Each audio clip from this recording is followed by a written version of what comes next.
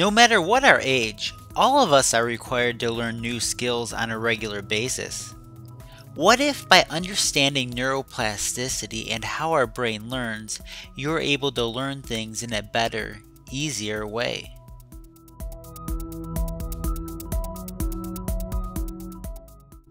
Let's say this is a neuron in your brain. Each and every neuron is connected to hundreds and hundreds of other neurons. This interconnected neural network has the potential to form innumerable various pathways. Every time our brain performs a function, the neurons fire and it goes down a cascade of pathways. When our brain again forms the same function, it goes along the same pathway.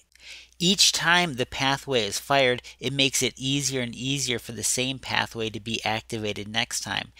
It doesn't matter if it's learning how to walk, sing, do a computer program, or ride a bicycle. All learning is done this exact same way. When learning a complex procedure, it's okay to break it down into simpler parts, but it's very important to make sure that each of those parts is helping ingrain pathways that will help you when you put everything together. This will make a lot more sense with a good example.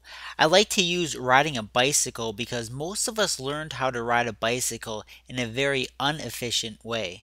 The three main components of riding a bicycle are enjoying or being interested in it, being able to pedal, and then being able to balance. The basic skills of pedaling can be learned with a tricycle or a big wheel early on. The big challenge is teaching a child how to balance a bicycle at speed.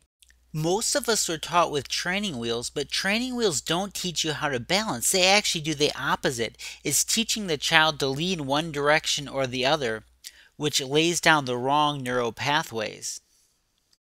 When learning to ride a bike with training wheels, instead of laying down helpful balancing pathways, we're laying down leaning pathways, which just makes it harder to learn to balance later on. A more efficient way to teach a child to ride a bicycle is to use something called a scoot bike. A scoot bike is just like a normal bicycle. There's no training wheels, but there's also no pedals. The child simply runs along the ground and lifts up their legs whenever they feel like it. This reinforces the balancing neural pathways. Because the child is running as they ride, it's very simple and it's easy for them to build confidence. This works for riding bicycles, but it also works for other things. What about you? Are there any new skills that you're learning? How can you apply this technique to help you learn it quicker and easier? Well, I hope you learned something today, and remember, stay healthy. For those of you interested in getting a scoot bike for your child, you can buy one or you can build one. Here's what I recommend. Get a normal two-wheel kid's bicycle where they can stand up comfortably with their feet flat and their bottom right on the seat. Have your child help you. First, take the training wheels off. Pull off the chain fender. Remember, the left side pedals are reverse threaded, so it's lefty tighty, righty loosey. The crankshaft has an odd-shaped ring nut that you need a specialized tool for, but a screwdriver works also. Now you're ready to take off the crankshaft and you're almost there. The biggest dilemma is what to do with the chain. It forms a loop around the bar. You can either cut it and permanently lose the chain, or buy a chain tool to pop the rivet out so you can reuse the chain later on. Once the chain's out, I cover up the hole with duct tape just to avoid dirt and grime getting in. Well, the bike is all set. Now your child's ready to scoot.